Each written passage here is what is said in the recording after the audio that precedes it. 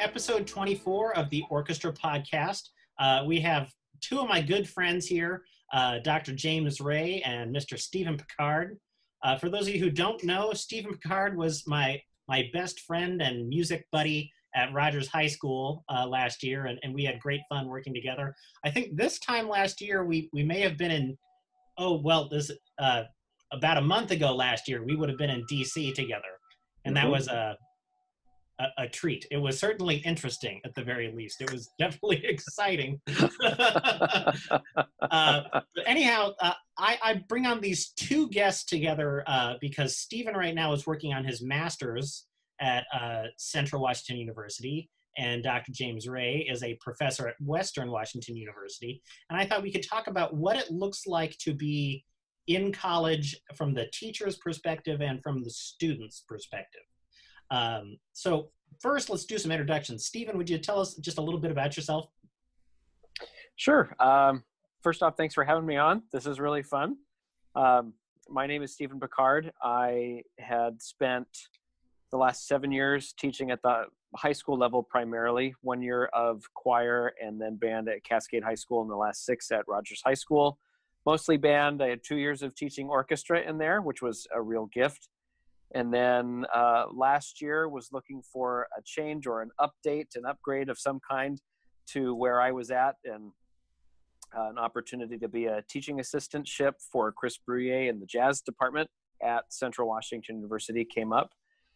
And I interviewed for that and applied to be a conducting major, studying with Louis Norfleet and Paul Bain. And we fast-tracked that for a year of study.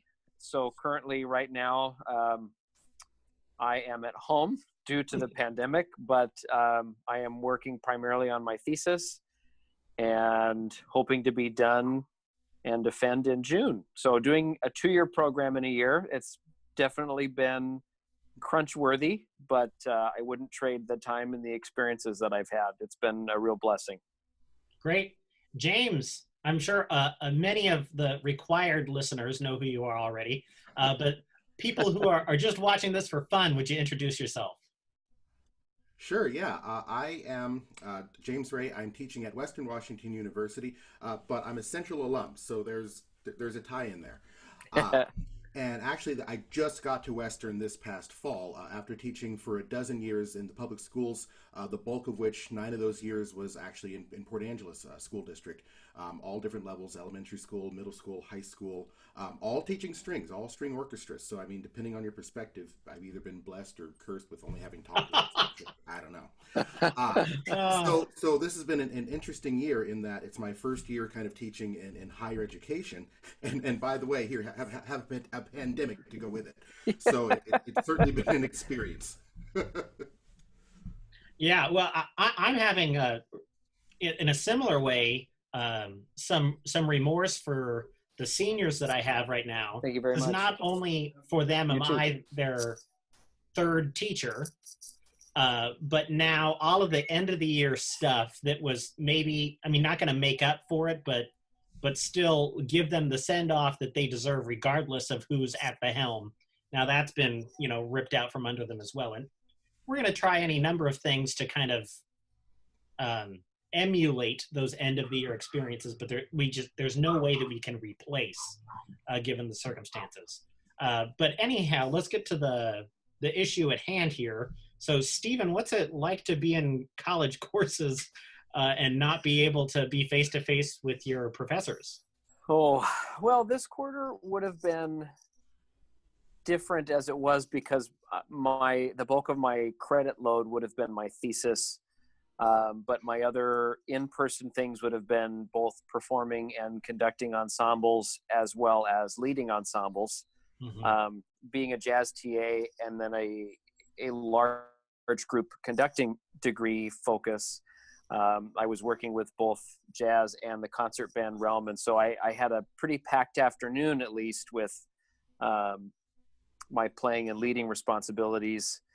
And then, of course, my lessons with Louis and other study that I do on the side with Paul were always very in-depth and lots of head scratching. But I definitely do miss that one-on-one, especially with my lessons. So Louis was always very good about being able to really dig deep and find ways to get you to think about things in a different manner. And Paul was always so good about kind of creating the caring side of it, and taking a really thoughtful approach to score study. And if you were stuck in the rut somewhere, he'd always have an answer.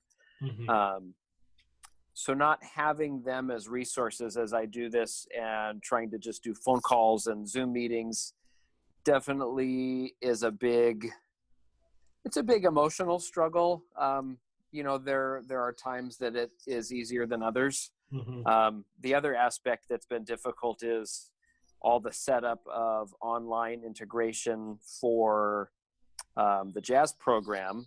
And then the other class that I work closely with is the 100 level history of jazz course.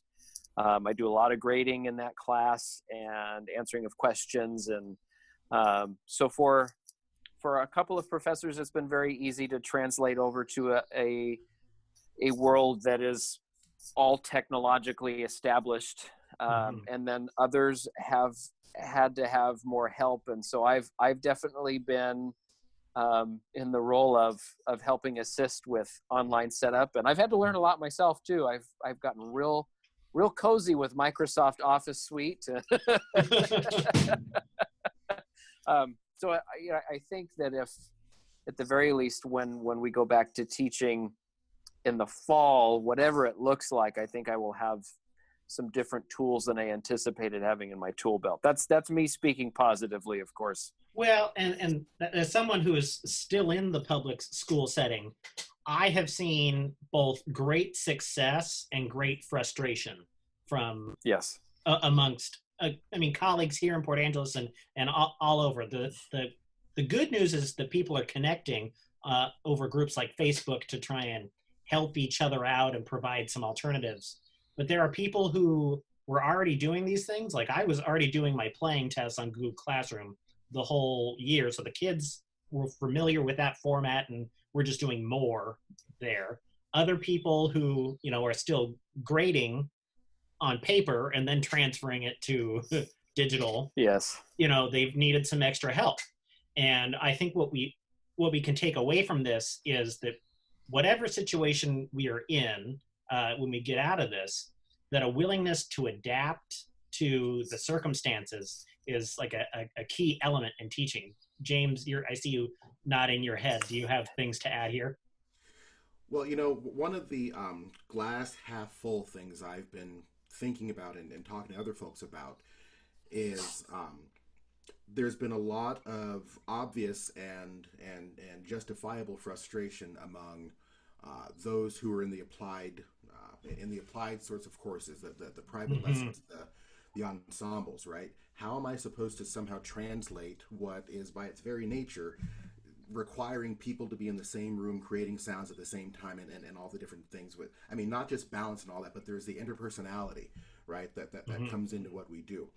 And I guess kind of my, again, glass half full perspective, at least that I'm trying to at least keep in my own head, is what this is doing is it's requiring us as musicians to go back to our fundamental roots as creatives. Yeah. And on a certain level, isn't this kind of what we do all the time, right? We take a situation which may not necessarily be ideal, especially those of us involved in the educational world, and we figure out, how do we find a way to music anyway? How do we find a way to take, a whole bunch of lemons and open a lemonade stand, right? And still find ways. And I think some of the examples we're seeing people come up with are of course, the Zoom ensembles where they're clipping different recordings together. Oh, but those are so hard to make and put together. Yes. It's really hard to do. But I don't think that's necessarily the only way to do it. There's lots of different ways where I'm talking to. I'm not directing on ensembles right now, in terms of the curricular models, but I'm talking to directors who are using this time to bring in guest artists. Right? They're bringing in professional performers from different realms. They're having students dive deeper into the repertoire, doing more of the research sorts of things that they may not have done in a terribly focused way if their job was to simply come in and play or sing. And so I'm seeing, again, musicians do what musicians do. which is we find a way to just make things happen. We find a way to get our creative juices flowing and find a way to still create something of meaning and of value. So that's one of the things that I'm saying many of us try to do with this situation. Absolutely. I think I never would have had the time or the impetus to create this format to bring in university professors and professionals to interact with my students. I mean, maybe a couple times a year we could bring in somebody from a university to work with one or two ensembles, depending on how much time they have.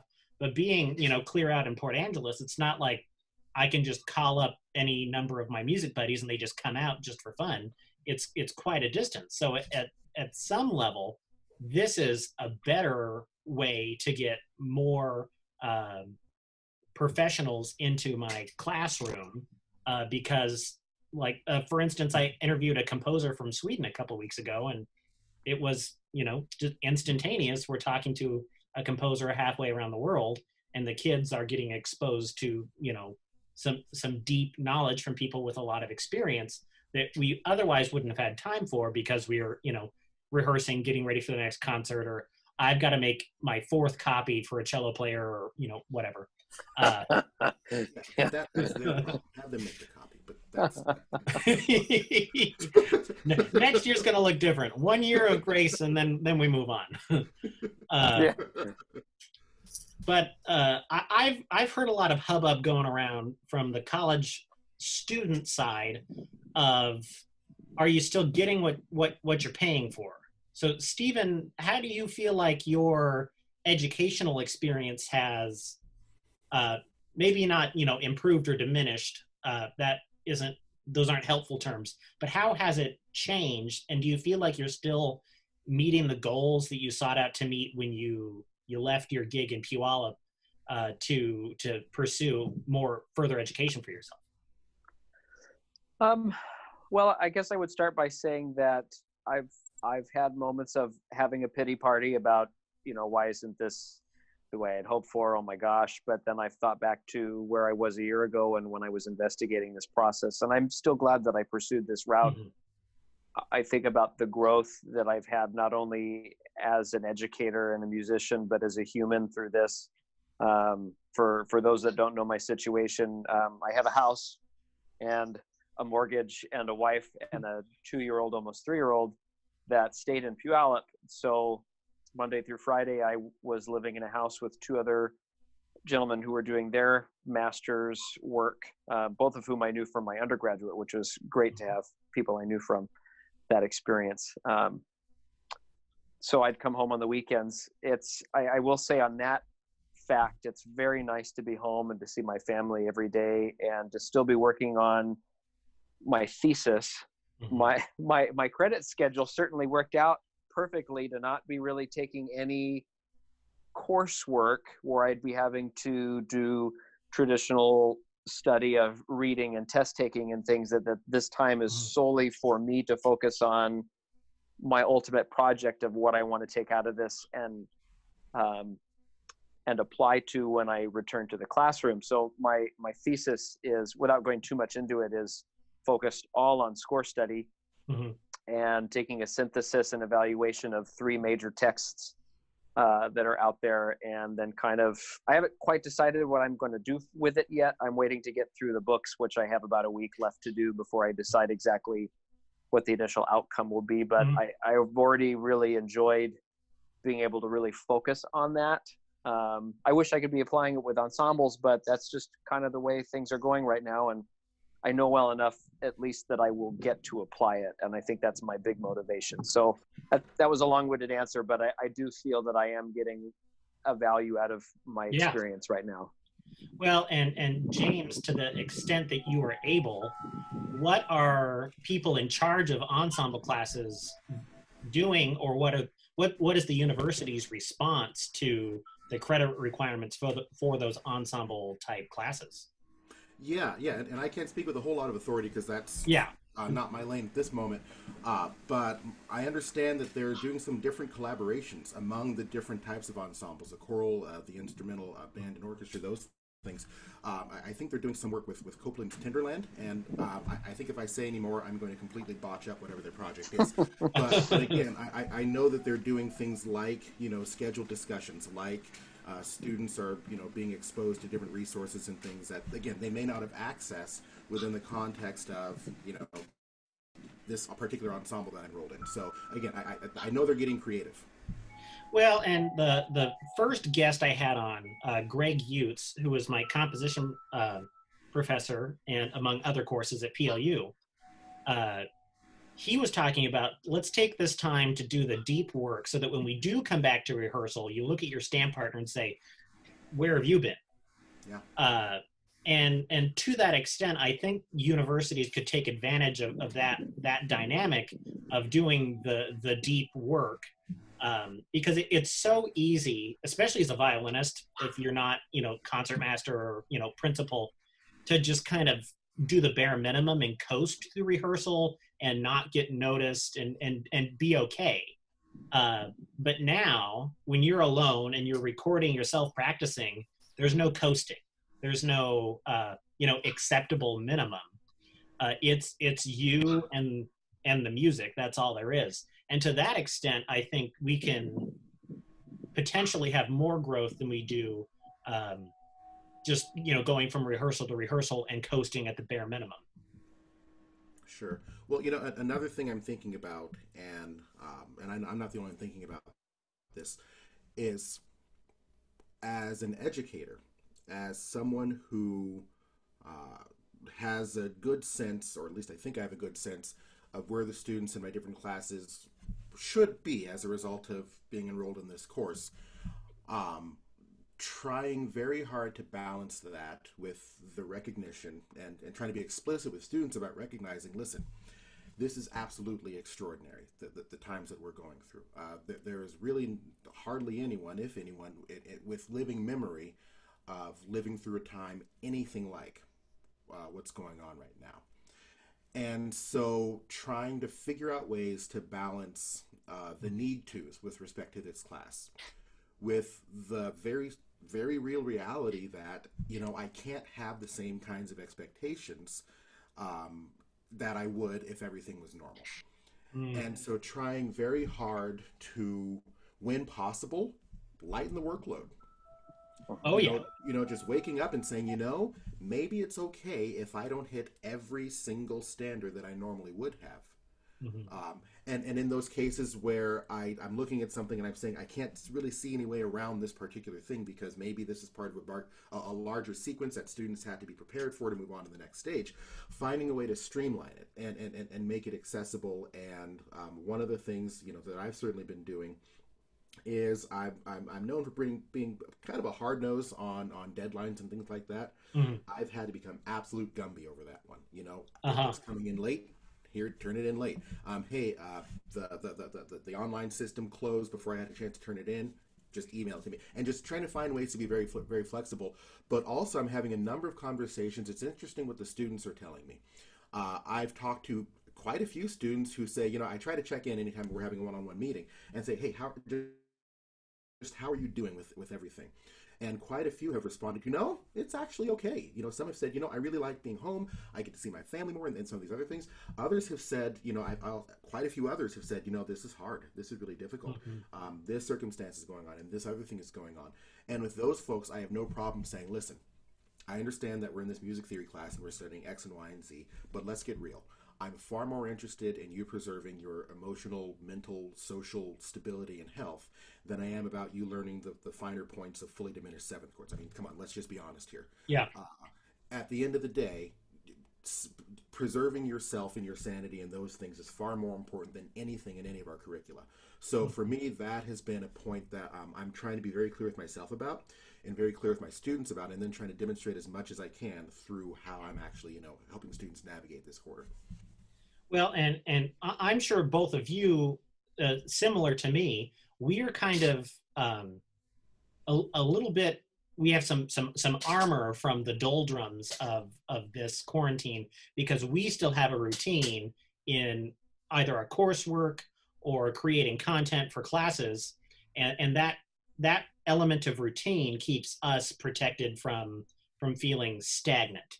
But Stephen, even though you are at home and you're with your family now, I wonder if you might talk to us about how students might deal with this not being able to interact with their peers, not being on the same routine that they're on.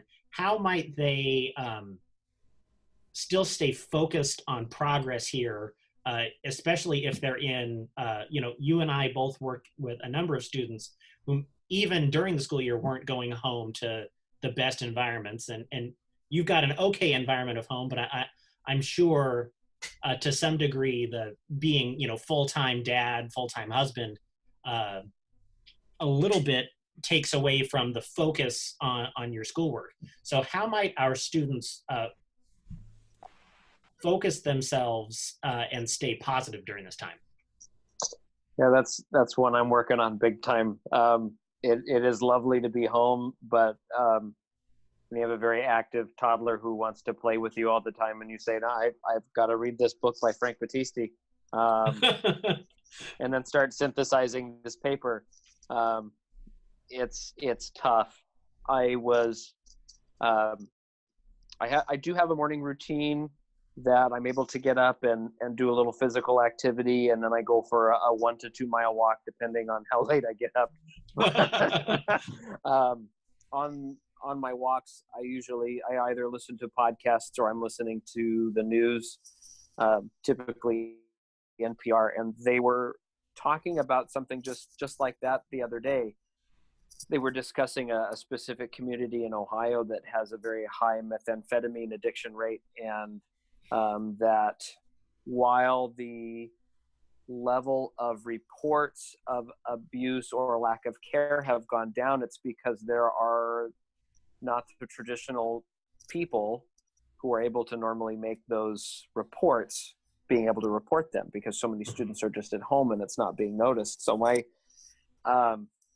in our own world about Central, I felt like in this day and age that pretty much any college student that would be able to attend a university would be able to have some kind of technology access personally. And I realize how naive that was now, because the Central Washington Tech Department came out emailing everybody asking that if they had used laptops or tablets or anything else that they could share for a larger number of students that didn't have access to things, that they would be grateful for that. And I was very humbled and surprised to read that. And it just made me realize how many students are still struggling with being able to connect in certain communities. I mean, you know that in Puyallup, the last several years, we've made a large push to get one-to-one devices for everybody.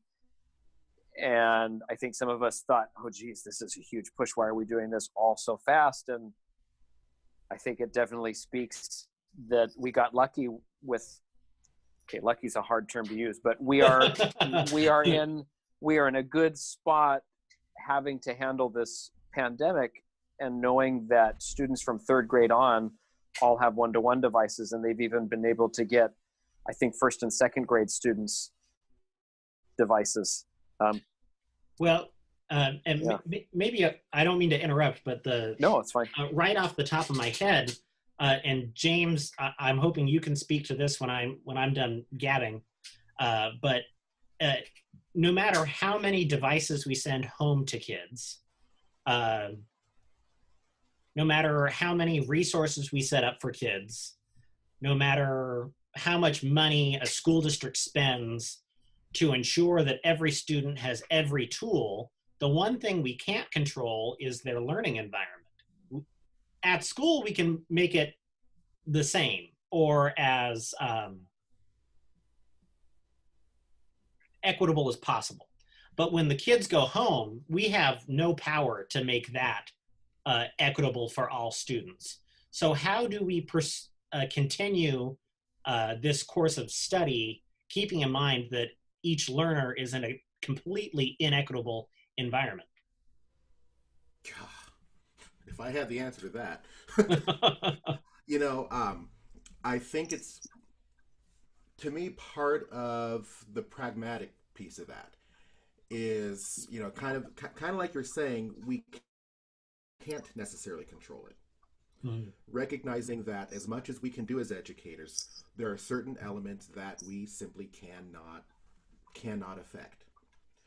And so to me right now, um, that goes back to if I can't control it, then I need to recognize it. And I need to draw upon my empathy in that, recognizing that even in the design of the assignments, right? Mm-hmm. If I'm doing an assignment that presumes access to multiple screens, that presumes access to reliable high speed internet, that presumes this, that, and the other thing, then I've got to be really thoughtful about that. Mm-hmm. Which isn't to say, well, I can't do it but it does say that I've got to make some kind of allowances, or I've got to have a degree of flexibility that recognizes that not every single person in the classroom is going to have the easiest access to that. And kind of to your point earlier, let's say that, the students do have a laptop at home. How do we know that they're not sharing it with, 3 or 4 or 5 other people? Exactly. How do we know that they're not in a small apartment as part of a building where you simply can't make any sound after a certain point to disturb the neighbors, and or you're sharing it with who knows how many? So I mean, there's so many factors that I think I don't think we necessarily take that and say, well, I'm just not going to do anything, because I think to your point earlier in terms of the structure and routine, one of the reasons that I've gone ahead and made lesson plans, had assignments and things like that, sometimes I think just having a routine, just saying, we're still going to meet on these days a week, that in itself can be a source of security for our students, right? But still, we've got to understand that for some students just aren't going to be able to do it to the same level as others. And others might be able to kind of barely cross the finish line, but that's after so many efforts to kind of jump through hoops, driving and parking outside of that one shop that has Wi-Fi because it's the only way I'm going to get this thing turned in. You know what I mean? Yep. And so, I think we've got to make explicit access of our own levels of empathy for those things.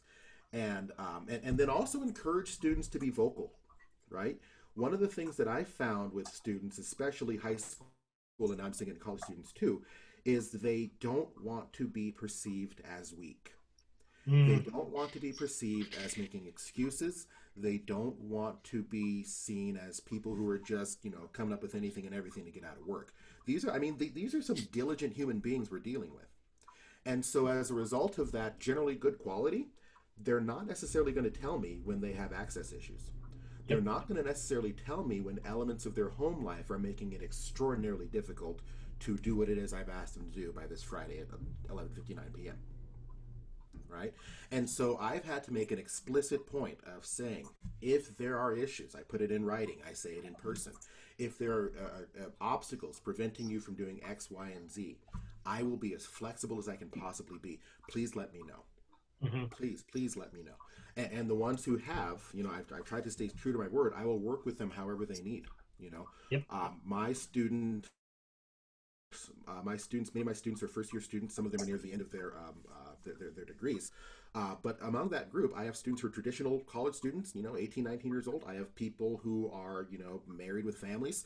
And each of those places is going to present a different number of circumstances, especially right now. Right?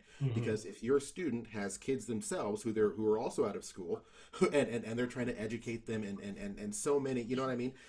You just have to be flexible about those sorts of things, and you have to make sure they know that you get it, or at least that you're open to getting it, and are willing to work with them, right? Yeah, and I just saw one of those tacky things on Facebook that it's just, where it's the, words with a picture behind it and you scroll past it. But it said, whatever your coping strategy is right now is how you are going to, or the way that you cope with this situation is whatever you're doing right now. So, I mean, us having this meeting, me organizing these Zoom meetings so that I can make this podcast, that's how I'm coping with this and staying sane. If binging Netflix is the only thing holding you together right now, that's your coping strategy.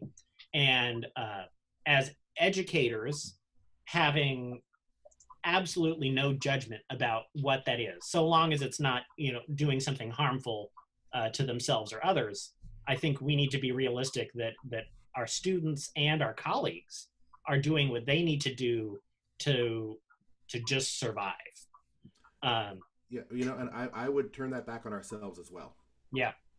And that's been a lesson I've been learning through this. Is as much as I'm trying to be thoughtful and accommodating and empathetic, sometimes I have to tell myself, hey, listen, you don't necessarily have to right now. You know, I've had some moments where I felt like, you know what, there's just certain things I can't do it.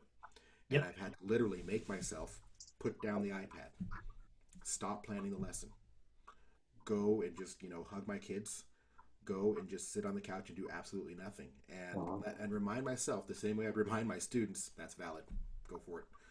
You know, so I think as educators, we're so much about our hearts are so much with the people that we serve and work with. We forget we've got to allow ourselves grace as well. So Stephen, as we talk about grace in assignments and coursework, how have you experienced that kind of leniency with your mentors during this time?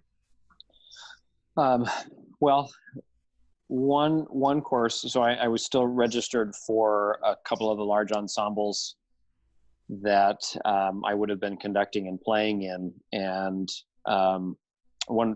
Lewis and Paul gave me some grace in the fact that they both knew that I needed to be focusing on my thesis, and that a lot of the work that they had prescribed, you know, it's kind of some of what James was talking about with some review of literature, some study. When you were talking about that too, that, you know, we can come back stronger from this because we get a chance to be more in depth.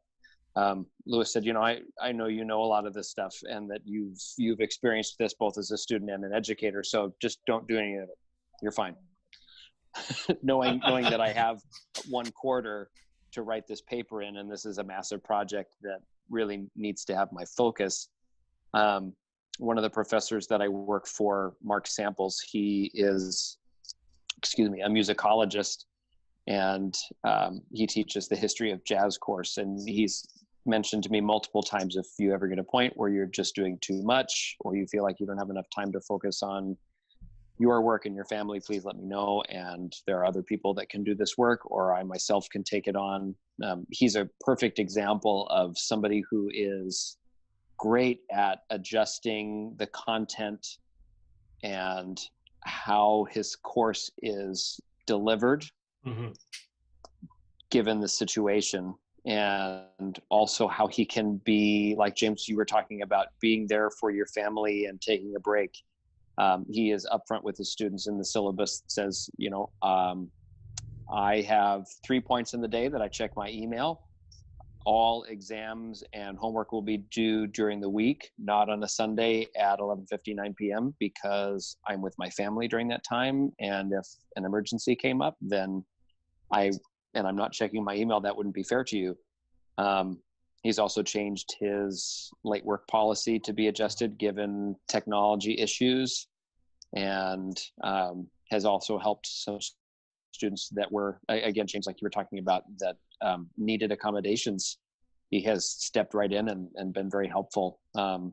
So it's been nice to see that, both for myself and in what professors, the ones that I'm working for, what they're doing for their other students, so that in my own grading, I can be helpful and lenient as a teaching assistant. Well, and we can circle back through this, and maybe James, then Stephen. But something that I'm considering when I'm making coursework is what are the other teachers asking of my students? Because I would love to have a weekly, you know, playing test. Like I got, before they had made it free, I got access to smart music for all the string students in the district, and free access to Sight Reading Factory for all of the music students in the district.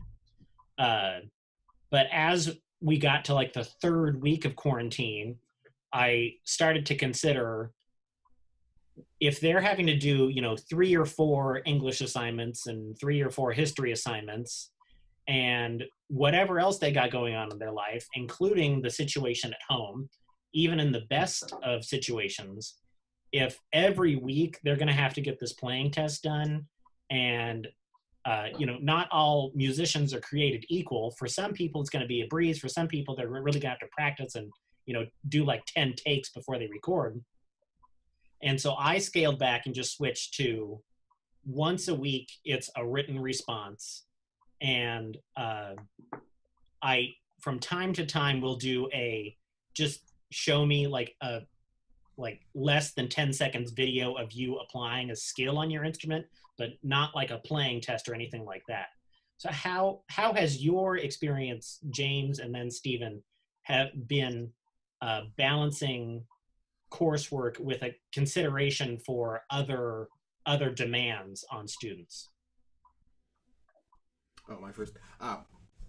One of my classes is a secondary instrumental methods class. So basically 10 weeks on how to run a middle school band or orchestra program. Go have fun.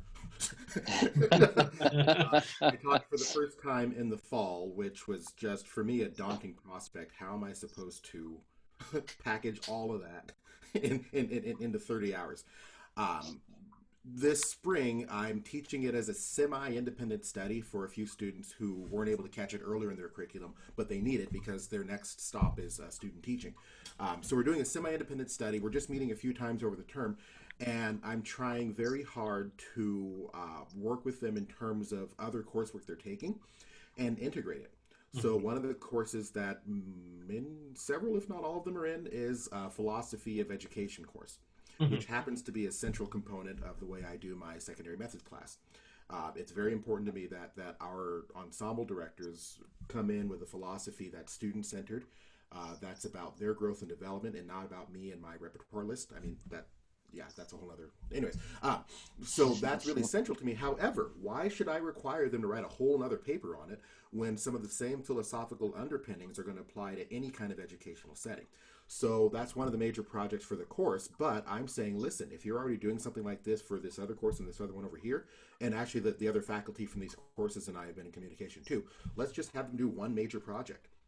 And I'm going to say, for my part, let's make sure you hit on some certain aspects that are going to be specific to secondary ensembles. And for me, I'm happy about that. So not necessarily if there's a way to integrate with work that they're already doing.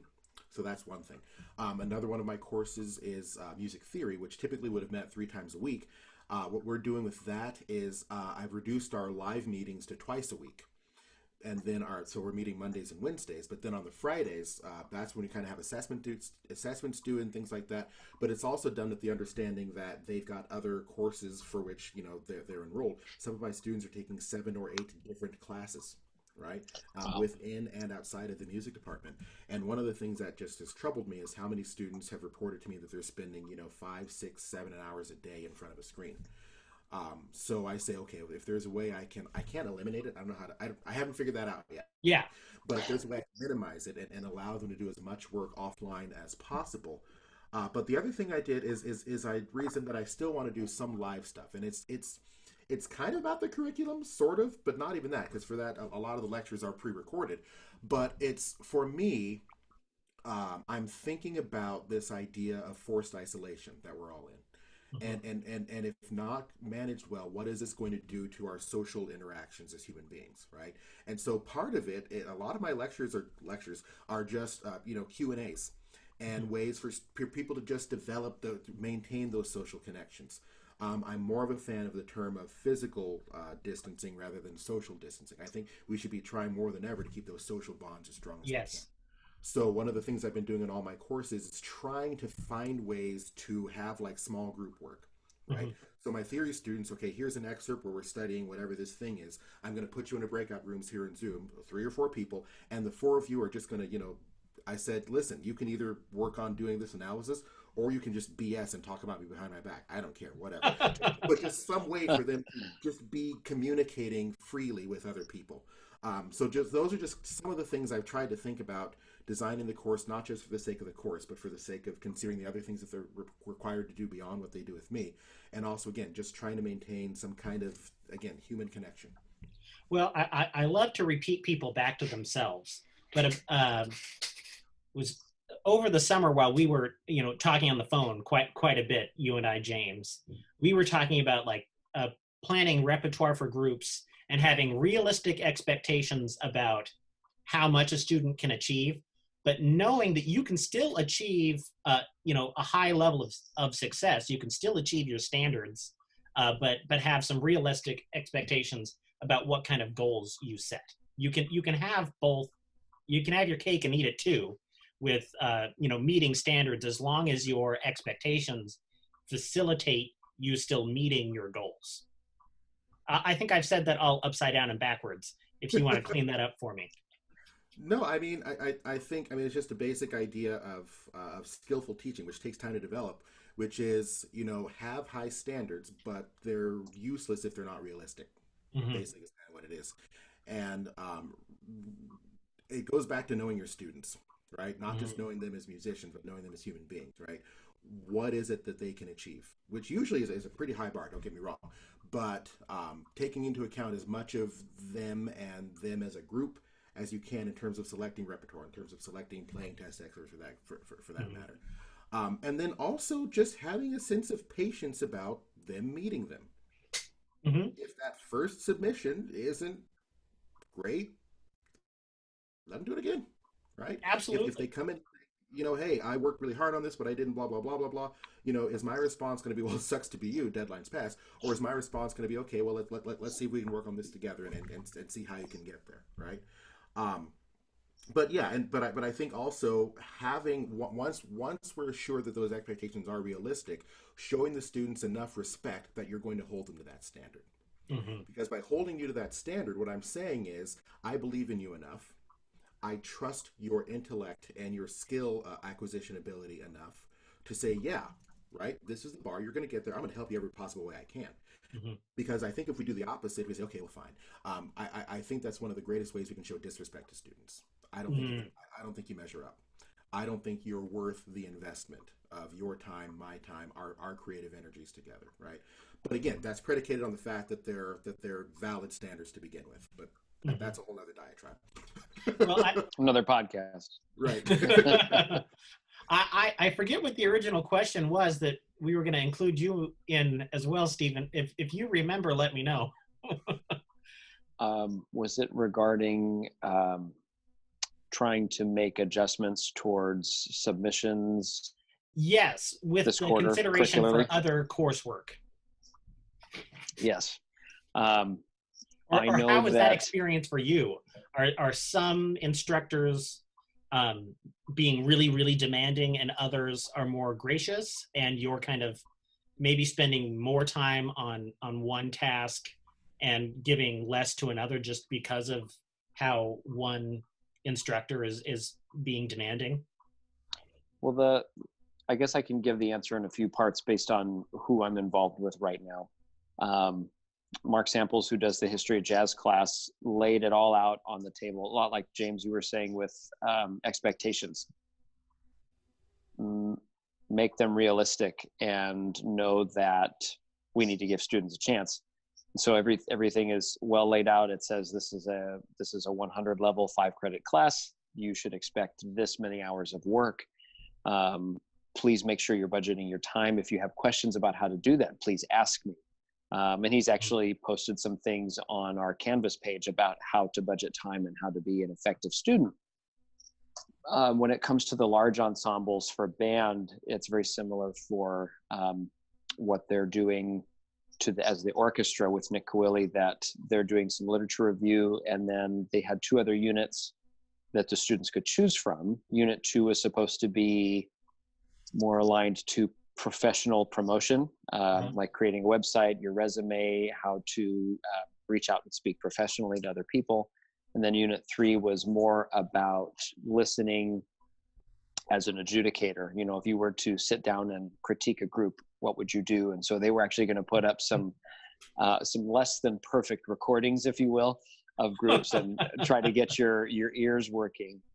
Unit 1, which everybody was supposed to do, is geared towards a lot of the major works for wind band. The only one I can think of off the top of my head, I think, was Variations on a Korean Folk Song by James Barnes. And is that right? Yes, I think. Anyway, Lewis and Paul just sent an email out this week that said, we're hearing from a lot of students that this is quite a bit of work. We thought that deadlines were spread out enough, but we're going to honor the request that has been made from many of you. We would like you to stay with Unit 1 and finish that. but we're going to cancel Unit 2 and 3. We apologize to those of you that have gotten started on those, and we'll credit those to you for your score. If some of you would like to continue that work and submit it at the established deadlines, we will grade it, assess it, and give you feedback on how to improve, but there won't be a grade associated with it. When it comes to the jazz ensembles, Chris Bruyere has done a really cool, different approach to having a big band. For a jazz band, we have picked 8 tunes that the students have to learn a chunk of. And between him and John Harbaugh and myself, we have given a background on the tunes and several different recordings of them. And then the students have to record themselves and multi-track it through things like GarageBand or Audacity, BandLab, different apps. And we assess them based on their ability to match the style of the recording, whether it's a classic Count Basie tune or it's something more modern. And then for the combo class, we are having them go through the project of transcribing both the melody and a solo of their choice off of the Kind of Blue album. Mm-hmm. And so their learning style, and they're learning how to improvise based on what the greats have done. But we are accepting late work, and we're also encouraging students to reach out if they have questions. And so, we've only had 2-3 weeks of submissions so far, but I've definitely gotten a lot of emails and Facebook Messenger messages from the students that I'm connected with via social media. Hey, can you listen to this? I'd like some feedback. Or, hey, on your assessment, be really hard on me. I really want to nail this one right. And when we started this modality of learning, it was kind of like, the Greek myth of Sisyphus pushing the rock up the hill. Is he'd get to the top of the hill, and then we changed the assignment because it wasn't working, or we did something wrong. And so now the rock's at the bottom of the hill. We got to start all over again with a different format, a different grading system. And we commit to it 100%. We push the rock up the hill, and then, we got to change things. Or, here in public school, OSPI's changed tack a couple of times. But after sort of the first time the rock fell down the hill for me, I decided maybe Sisyphus could get the rock up and over the hill if he just made small incremental pushes in a general direction. We want to get to the top of the hill. Does that mean we accomplished this one assignment in the one way that I thought we were going to do it? Or does that mean my goal is that when this school year is done, to some degree, you're a better musician or you have a better understanding of music? If I commit to that and just put out information, videos, small assignments here and there, things that require small and consistent amounts of effort, then I think we can keep the rock from falling back down the hill. Yeah, I would agree with that. I think enough students know that we're all just trying to figure this out. I listened to a webinar a week ago from Scott Lang, the student leadership and motivational speaker, and he's been doing free webinars, and he's made his leadership curriculum free. His whole deal last week was from surviving to thriving, and talking about planning for next year. And I think you had mentioned adaptability earlier, being adaptable to the situation, but then taking the time to know that what we have to do doesn't have to be world changing, but it does have to matter to the students. And so getting them, I think the other part of that is making sure they know that we are passionate about what we're putting out to them. And if they see that what we're trying to compile is valid, I think they're more willing to work on it. Well, if I can quote Michael Scott from The Office, it's the adapt, react, apt. That's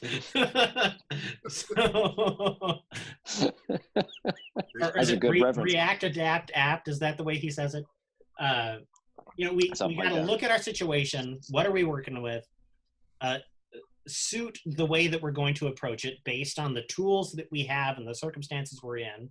And, as silly as the phrase is, apt is, do it well. Whatever it is that you set up, follow through on doing it well, and having grace with students about things like deadlines, or maybe even the format with which you're willing to accept a certain assignment. I think, James, maybe you can speak to this, but now is not the time to be, getting after students for strange, MLA citations that are, you didn't put 2 spaces after that period or something like that. James, how's that kind of thing working for you? That's actually kind of right out of part of my playbook here with the secondary methods class, the 400 level that I was doing in the fall.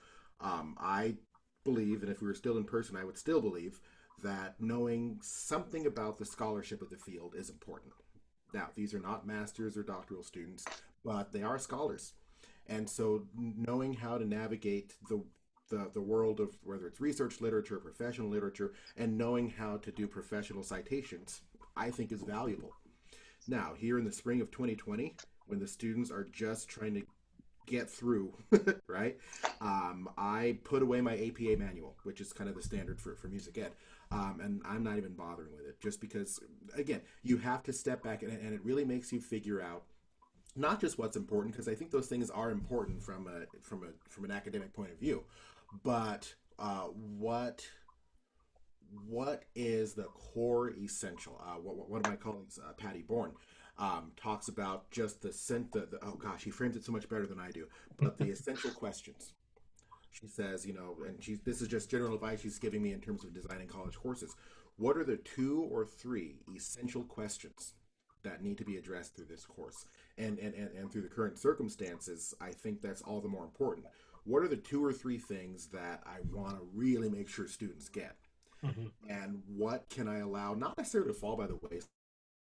I think a lot of what's going on, the fact that I'm working in a professional field where students are going to go off and be practitioners, is part of that question for me is, okay, what do I want to make sure they're equipped with now versus the things I know they'll learn one way or the other out in the field. Yeah. Right. And so one of my mantras I'm teaching an upper string pedagogy class as well as this secondary music education methods class is, if you ever find yourself in this circumstance, just call me. Call me and we'll talk about it then. Yeah, there's this whole element of things that you might want to be aware of, but honestly, we can have that conversation over the phone when you're at work and panicking.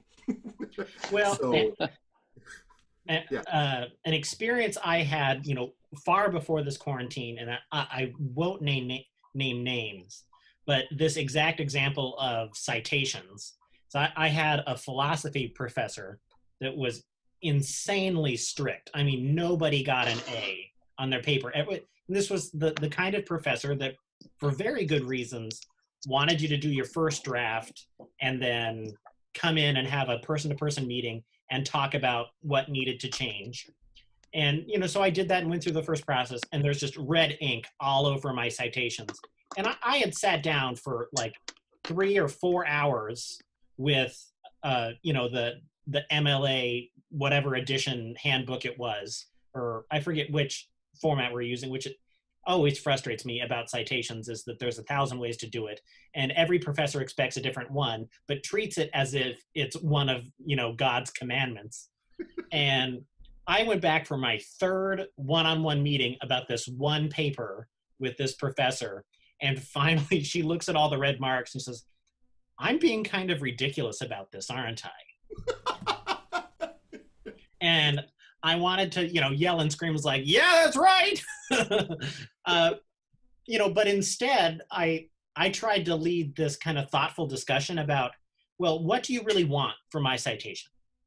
You want to know who produced this content, their name, or you want to know any organizations they're affiliated with. You want to know who published this publication or resource or whatever, and maybe when it was published, if it's been revised or updated in some way, and how I accessed it, whether it was print or a journal or just, online off of a website. That's really what you want to know. So how can I give you all of those things in a way that's going to make you happy? And then she kind of made a little diagram of what she wanted, and we realized that it was not what the handbook said to do, what she expected. So I think in or outside of quarantine, we need to think about what we really want from students. And not the citations are incredibly important. Stephen, as you're working on your thesis, I'm sure you're crying over there hearing me talk about this. But what we really want from our students is on a citation, as I just explained, who wrote it, where'd you get it, why is it credible, where can I find it if I wanted to look up and make sure that your citation was correct, if I really wanted to. And the same with a music assignment. If James, you're trying to get kids to understand German 6 chords, does it matter that they found the hidden one in this weird, Schumann, art song, but they couldn't find it because it was a, inharmonic spelling that they didn't recognize? Or is it just as simple as, can you find any example of a German 6 in music anywhere? At what point do we make some concessions about the specificity of the format? Maybe Stephen, since you're working on a dissertation, how are you coping with those really minute things where you feel like you've come back 6 or 7 times and it's still not right? How does a student deal with that? That would imply that I've gotten there yet. I'm still so much in the research part of it, but kind of my timeline I created for myself, I have to start getting there next week and coming up with my bibliography and then start citing things in the paper.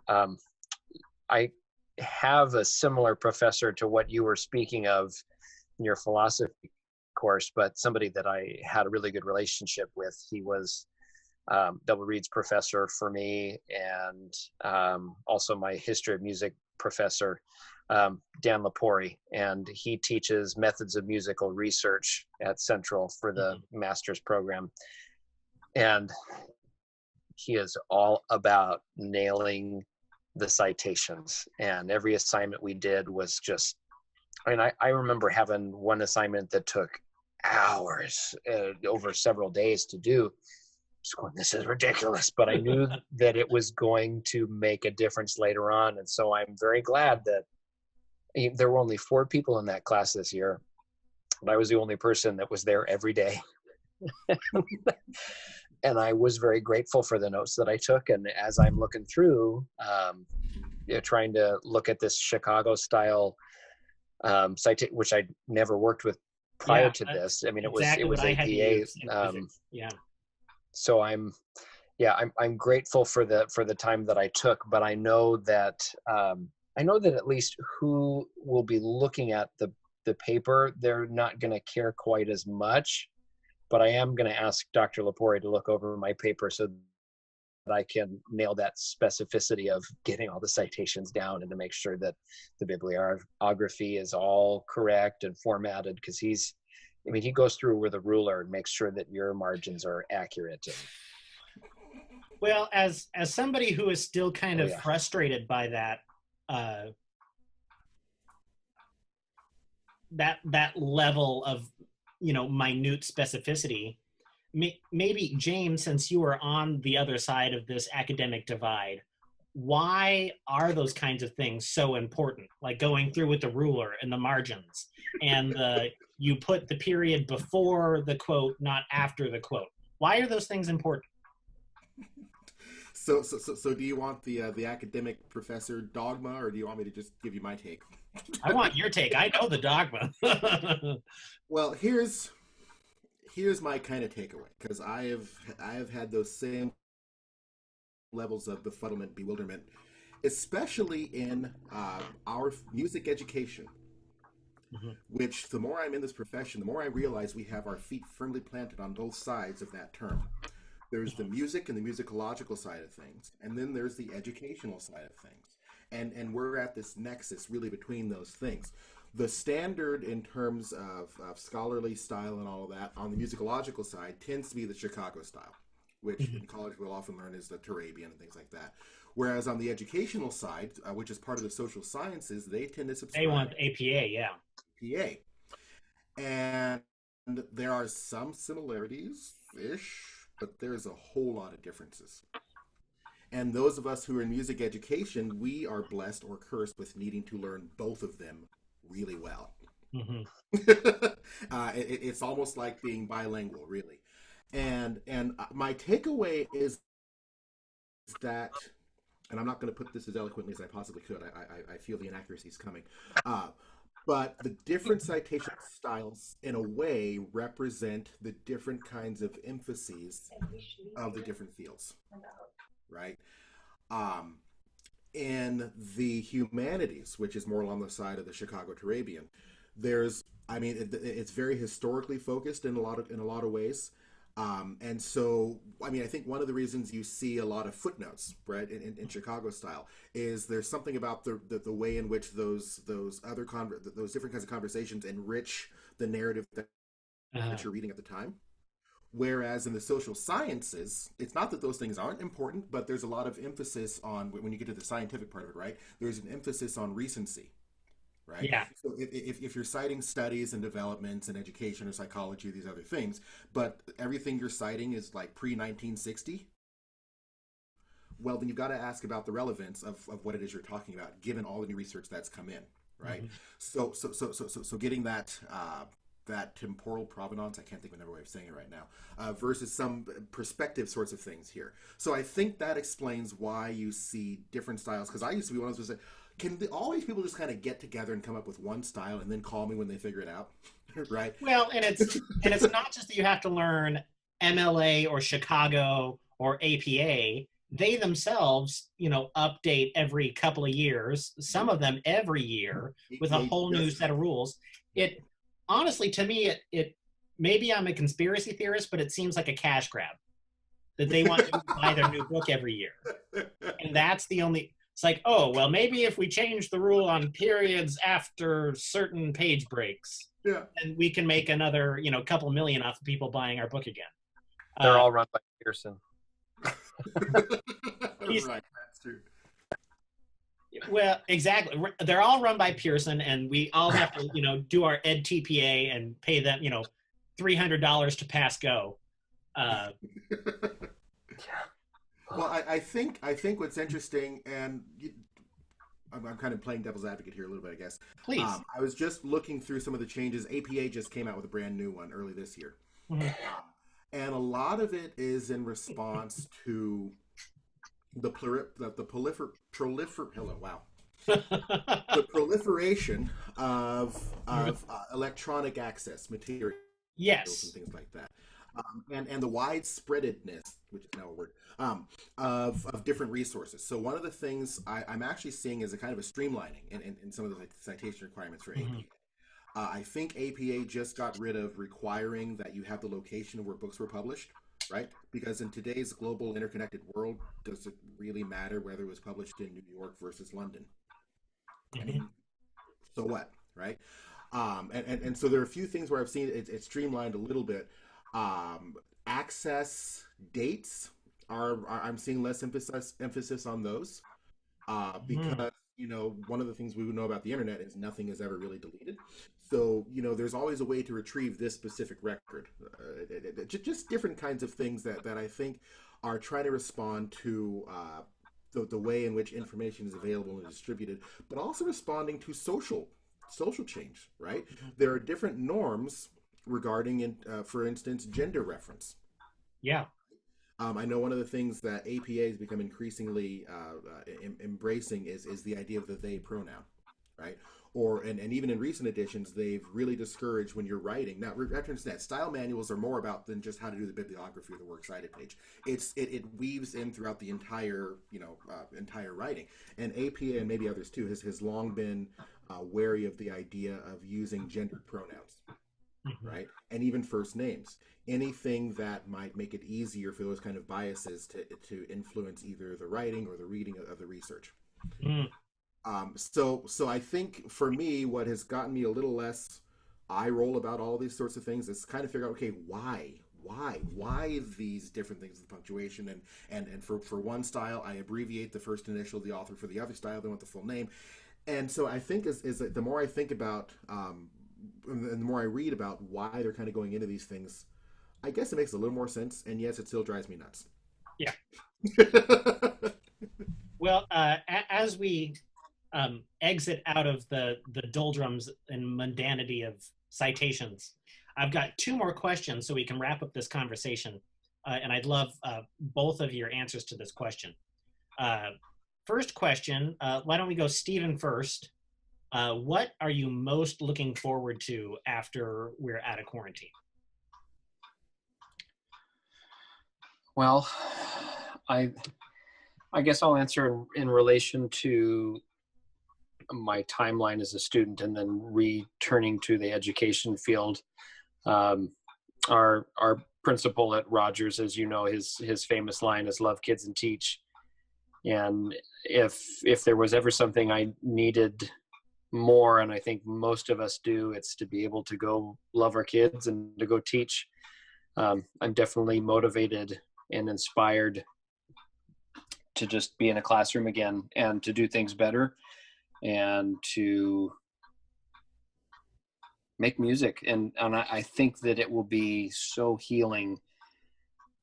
I think one positive that can come out of this quarantine, at least for the people that are looking for it, is that so much of what we have for granted won't be taken as such.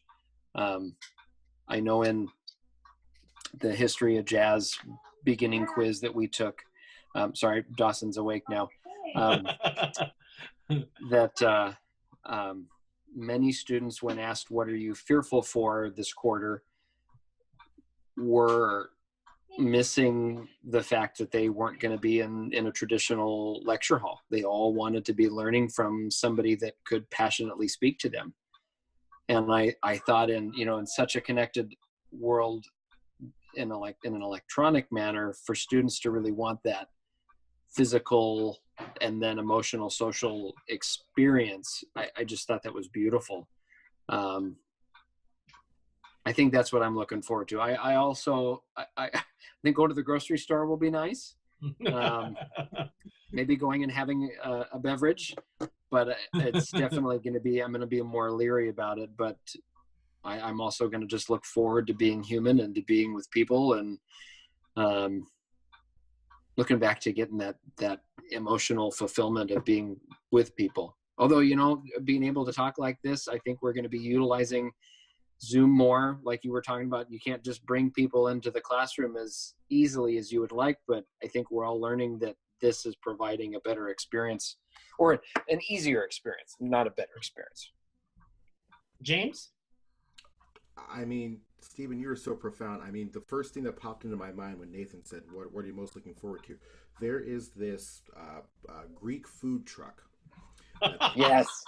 Yes. Okay, I'm with you, James. And it's got this I am there. So the whole time you were talking, I'm trying to think of something more uplifting and more profound, but I'm just like, geez. I really want to go get a hero. I know what I'm having for dinner now. Oh. No, but I think, honestly, if I'm thinking about it, it's I'm not going to say that we're no longer able to have human connections, because as both of you have been talking about, we're finding other ways to do that. But one of the things I miss, professionally at least, is being in my office over at Western and just hearing the hubbub. Oh, just the things happening around me, and just happen by happenstance, running into students and colleagues and sitting and just talking about something really important or something not important at all. Just like you said, being around human beings, going and just doing things with my family that aren't necessarily around the house. Although I will say one great advantage of this is I'm seeing my family a lot more than I have. yes. Probably ever. And just being able to just hang out with my wife and my daughters, and we're not all hustling and bustling to whatever the next rehearsal or class or whatever this thing is.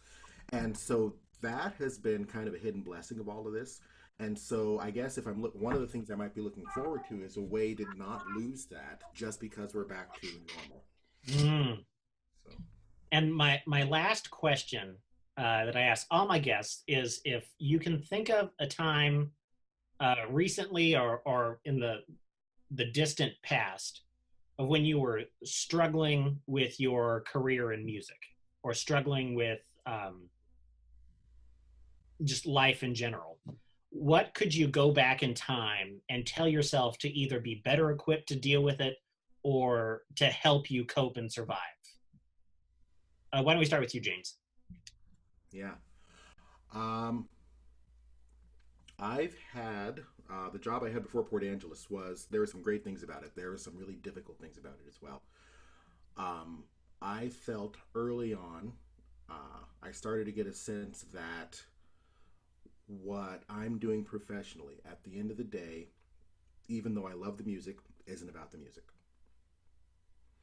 At the end of the day, my students are human beings whose lives I am honored to try to impact.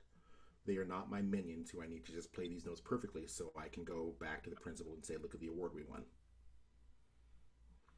And I started to develop that perspective in my first couple of years, but I was not in an environment that was wholly committed or conducive to that way of thinking. And so that created some real difficulties. Mm-hmm. So I guess if I were able to go back and tell myself something, I would go back and tell myself, don't worry, it's worth it. Right? All the difficulties, all the struggle, all the because you're on the right track. Mm-hmm. And you're going to find yourself in environments where you will see the value of this line of thinking you're starting to develop.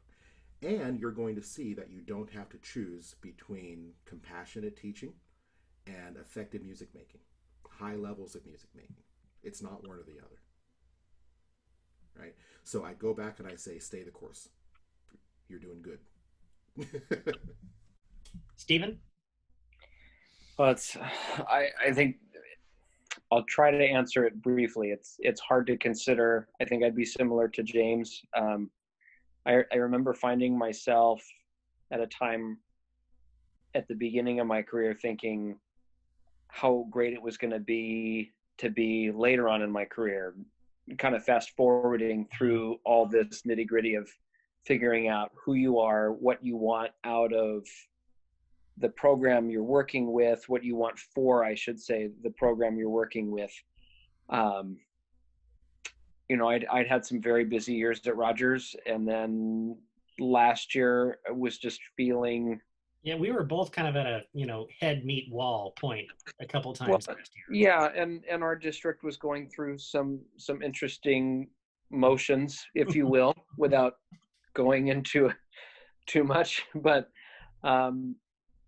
if I could go back and talk to myself, even at that point, I think a few things I would say, at least to maybe a year ago, Stephen, would be have patience and know that you will find inspiration. And that also something Justin Wisness, our choral colleague, would always say is grow where you're planted. And, the grass isn't always greener on the other side. And so, oh, thank you. Dawson just brought me fruit snacks. Thanks, buddy. I think at times I thought that open or closed? Closed would be great, please. Yeah, the kids will sniff you. Yeah, okay, we'll leave it open then. Thank you. Anyway, for people who are unfamiliar with Stephen's offspring, he is decidedly adorable and devilishly intelligent. Oh, yeah, he is very articulate.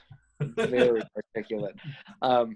Anyway, I'm realizing how I think I always knew that this is a collaborative field we are in, and that we all feed off of each other. But more so than ever, I feel so motivated and inspired by the people that I know and the people that I have yet to meet, and or people that I want to be better acquainted with. I'm really excited to see both in how growing where you're planted turns out, and just making everything as good as it can be, because that's what our students deserve. Well, I think you've hit on a great point there of how we can survive any circumstance is by relying on people we can trust and being available for people who are looking for someone to trust. Yeah. I think back to my time in Puyallup of when I was struggling, and what helped me out was, times with you after school in the office, or our colleague Dan Davison. And my time here, I'm not just going straight out my door into my car, but going through into the band room and talking to my colleague Doug Gailey, or giving James a call, or every now and again I'll get a nudge from my distant colleague Ron Jones to check in with, how did you handle the situation, or what would you do here? And being willing to be vulnerable and reach out about any given circumstance with a colleague that you can trust, and also being that colleague that someone else can trust, is the way that we can survive just about any of our woes in and outside of the realm of music. Well, I think we've said it all at this point.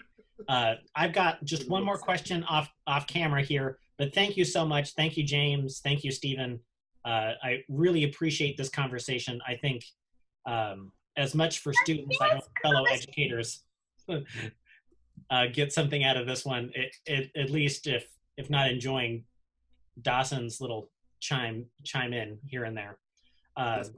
So any final words, James? No, other than that, I like what you said about, all of us are out here doing the best we can do, and recognize that your best is valid, and just keep at it. And when you need a break, take a break. Whatever it is will be there tomorrow, and if it's not, okay, that's fine. Just we've got to take care of ourselves as well as our students. Stephen, any final words? Is this going to your students, correct, or is this going Yes. to the ethos? Let music be your saving grace. Let it help you in moments of sadness and in moments of happiness. Yep. And don't sweat the small stuff. We were at one of those moments this year where the kids were maybe getting a little stale with the music. We'd maybe had it a little bit too long, trying to get on the other side of the concert. And we had some hardship in our community. And I reminded the kids that when we are playing music in class together, for those 5-6 minutes that we are working on this song, nothing else has to matter. You don't have to worry about the test that's due in your English class. You don't have to think about what's going on at home. You don't have to worry about the friend that you have concerns for. For these 5 minutes that you're making music with your friends, that's all there has to be. This is the time we've set aside to make music together and not worry about what else is going on. And often I find by not worrying about the problem and just making music, I often come up with solutions to a variety of problems just by getting into that flow state of letting the music take over. So for everybody out there, I hope you're finding a way to make music and stay connected. Thank you, James. Thank you, Stephen. This has been a great and very informative podcast. Thank you. It's been